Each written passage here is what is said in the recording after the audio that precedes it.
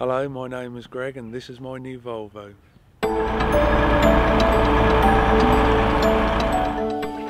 I'm Sarah Brown. I'm the director of Bentwaters Parks, which runs Eastern Woodfuel.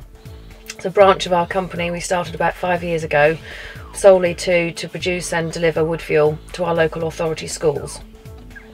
We saw an opportunity for biomass in this area of the country because our local authority was actually replacing oil-fired boilers with biomass boilers.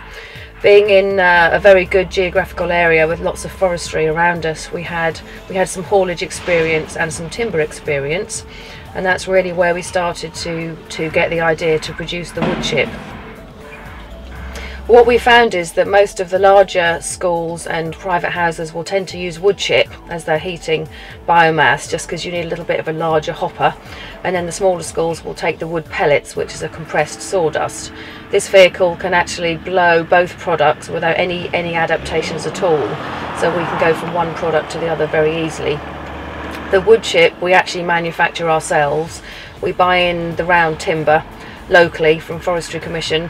It's dried on the concrete. Being an airfield, the wind and the airfield, just general facilities are fantastic for that, because we don't have to worry about setting it up off the soil or anything. So about a year later we'll then get a chipper in, chip the product, and it goes straight into the lorry and out for delivery. We feel very strongly as a company that as we are providing a renewable fuel, and our customers are actually very, very conscious of their environmental impact, that we should be following suit. One of the things that we have done is installed our own wood fuel boiler in our main offices, which we thought was important, and has worked very well for us to practice blowing in and tipping the product ourselves. This particular vehicle has got a Euro 5 environmentally enhanced engine, which we felt was important for our end customer. We've worked very closely with Pride and Engineering based in Woodbeach.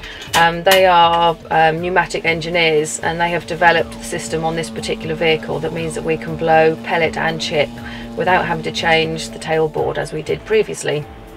They built the whole body so that we can take a nice payload of chip. As I said, it's very bulky and difficult to handle. We wanted to buy a truck from a manufacturer that focused on the environment, and that's Volvo.